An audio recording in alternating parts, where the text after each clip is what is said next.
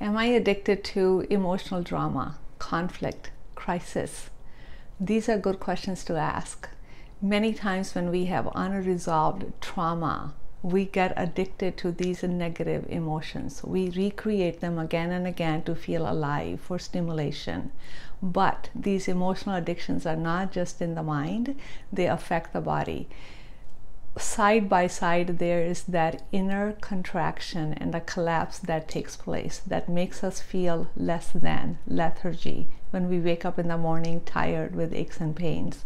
So this is the topic that we're going to be discussing in tomorrow's webinar, from emotional addiction to emotional resilience, rather emotional freedom, on the new moon day, June 28, 3 p.m. Eastern Standard Time. The link is in my bio for IG, and I'll put it above or below the video for Facebook, and please register.